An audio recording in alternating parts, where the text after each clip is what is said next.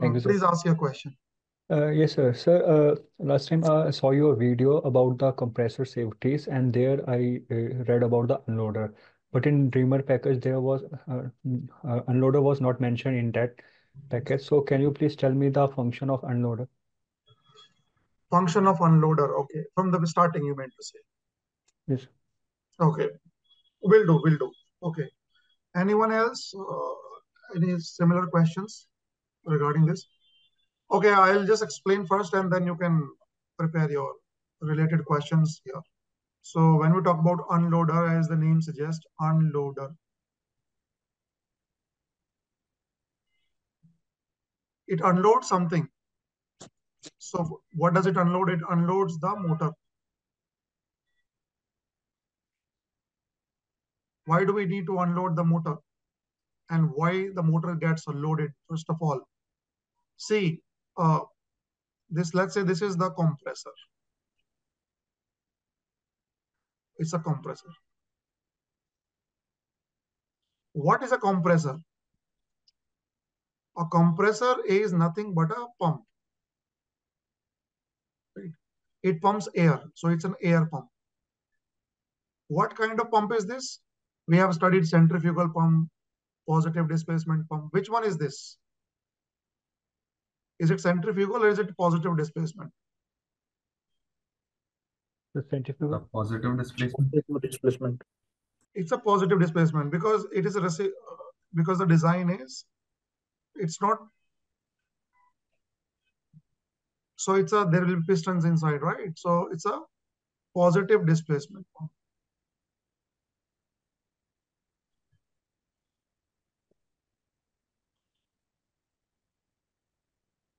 Though the air is compressible, so with some limitation, it can still pump the air to a high degree of pressure, right?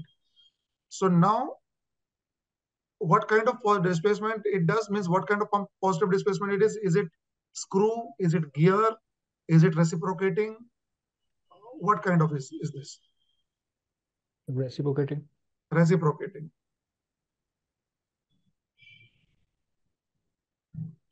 So if you understand about the working of reciprocating pump, there will be piston inside, which will be moving up and down and pumping the air. It's a positive. They create really high pressure. Now they'll take suction from air and deliver it to bottle. Bottle is already at high pressure, let's say 25 bar. So the moment you start the motor, you're giving some electrical energy. The moment you start, it starts to deliver with 25 bar. So even though the motor has not picked up RPM, you are trying to load the motor necessarily. Because the load will be sudden, it will be sudden load on the motor, right? The load will be suddenly applied.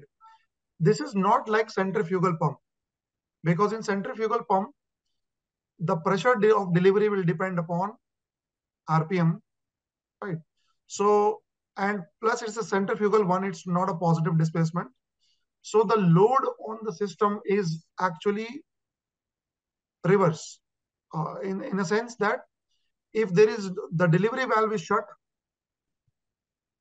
pressure is really high, but the load is less. So this is opposite actually. So in centrifugal system, when the pressure is high, the current drawn by the motor or the load on the motor will be less, right? Because the flow is less. This is, in this case, if it is actually, there will be sudden loading, because if you close the delivery valve, then again, the pressure is rising very fast. So all in all, what I'm trying to say here is, unlike centrifugal pump, here there will be sudden load on the motor and load also on the bearings. It will have bearings inside. It will have crankshaft, crankpin bearing, right? Main bearing. You know the construction of the compressor, right? There is a crankpin bearing, main bearing, and top end bearing, bearings, they will be suddenly loaded. But do you have lube oil pressure during starting? The moment you start, because lube oil pump is also attached here. It is attached to this same shaft. And if the RPM, if motor is just started, there is no hardly any RPM in the pump, lube oil pump. So if the lube oil pump does not have any RPM, the pressure is 0. So there is hardly any lube oil pressure for the bearings. So what you are doing, you are suddenly loading the bearings. You are suddenly loading the motor, and this is bad. This is damaging for compressor as well as motor. So what do you do during starting of the compressor? You do not want to load the compressor, meaning you are not delivering to the bottle. Instead, you deliver to the drain. Whatever you are pumping, you pump out to the drain, actually. So what do? You pump everything to the drain. Drain line is opened, actually. So the air, instead of going to the bottle, it will go to the drain line. So it is taking suction from air and it is delivering to air only. Taking engine room, basically suction from engine room, delivery to the engine room. The pressure on the generated will be almost 0. Right? No pressure generated, no load on the motor, no load on the bearings. So you are giving some time for it to pick up RPM. So once the RPM is picked up, motor is ready for loading condition. Also, when RPM is picked up, the lube oil pressure is also enough. The bearing also ready for the loading condition. So the moment the situation is conducive, it's appropriate situation, you can load the compressor now. So that's why the unloader is used. However, you give some extra time for in the unloaded condition. Why? Because from previous running, there could be some water accumulation in the intercooler, aftercooler. So the loading actually happens from the after intercoolers. If you see the structure here, suppose this is stage 1 and this is intercooler. Then there is a stage 2. Then again aftercooler.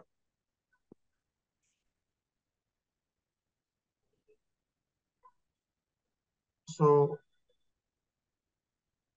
I'll make it nicely. This is first stage. This is second stage. This is intercooler. This is aftercooler. Okay.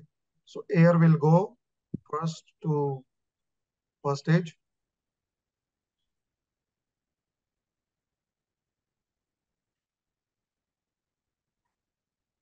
First stage, then intercooler, then aftercooler. Sorry, second stage, aftercooler, then goes to the air bottle.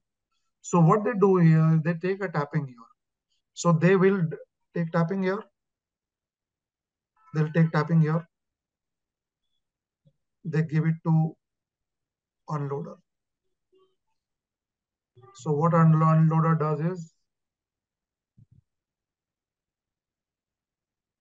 unloader, suppose this is the unloader here.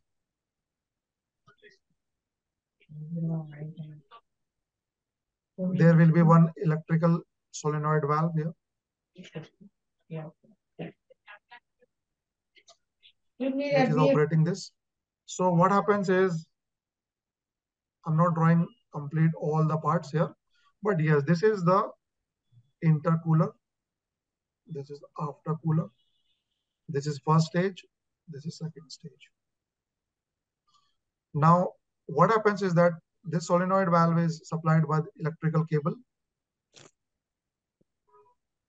So this electrical cable is going from control panel. So when the compressor is just started, at that time, this is naturally, there will be spring inside. It will be naturally unloaded, means it is open, naturally open. So when the compressor is started, no signal goes to this wire. Okay. After some time, what will happen is, let's say that you start the compressor. After 10 seconds, electrical signal will go here. It will uh, give command to the solenoid. What does it do? There will be inside, there will be spools, right? Pistons and all like that. So those will be moved to close position. So no more unloading from intercooler and aftercooler.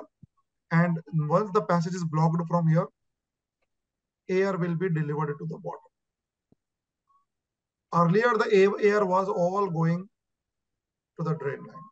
So that is the uh, purpose of this unloader here. So unloader is doing two functions. It is helping, in fact, three functions. It is helping the motor to pick up RPM before it gets loaded. Otherwise, unnecessary load come on the motor, and motor can also stall.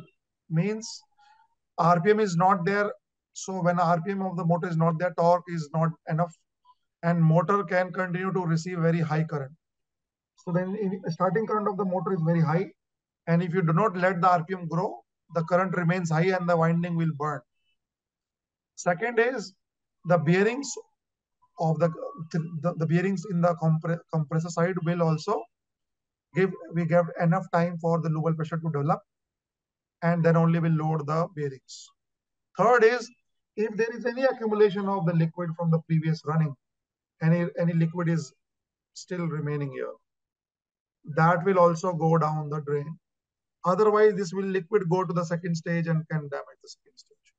So that's the three reasons why we have unloader. Unloading is definitely happening in the starting and also in the stopping. While stoppage, you want all the water that is collected. Also, you want to drain that water. So during stopping also, it is unloaded. And in between also, this actually unloads for some time. Okay.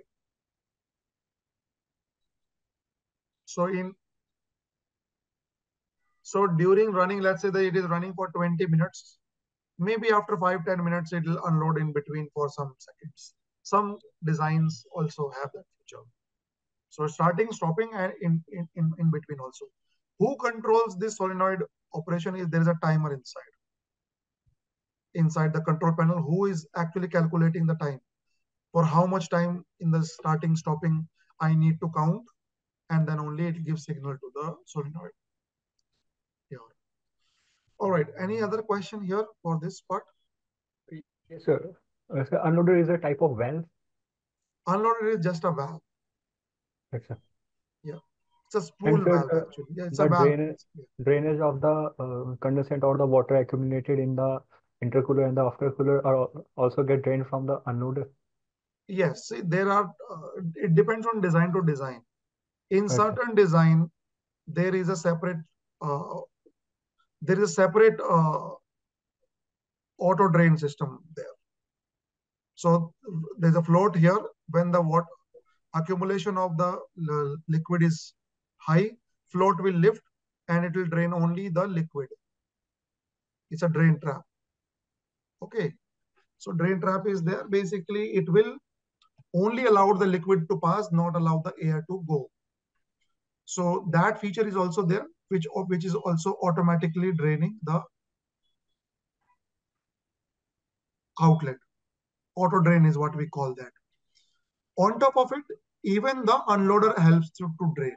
Some ships we don't have auto drain, only unloader is there. It all depends. But auto drain is also mostly I've seen. It will do the same. It will also keep draining the liquid. Because if you are going in humid areas like Singapore, like any near equators, the humidity of air is very high. So the condensate generated in the coolers are very high. Then you cannot wait for the unloader to open and the liquid generation can be high. So in that case, auto drain will function. So is that unloader helps to remove the moisture present in the system, sir? Which system? Say here only compressor, sir. Yeah, that's what I told. The third function of the unloader is to if remove any condensate. okay, Condensate. You will call that a condensate so if, because it's now in liquid form. okay. Sir, So is Yes. it if sorry? okay, Sir, is it also possible? Do not call this as a moisture because moisture is there in the air. It is in the vapor form. Only when it becomes liquid, this is condensate. Job is to remove the condensate. It is the job of the unloader is not to make the air drier. It's the job is to whatever has been come out of the air to drain it out. okay, Okay, it's one of the job. The main job is, however, not this. Main job is to unload the motor and the bearings.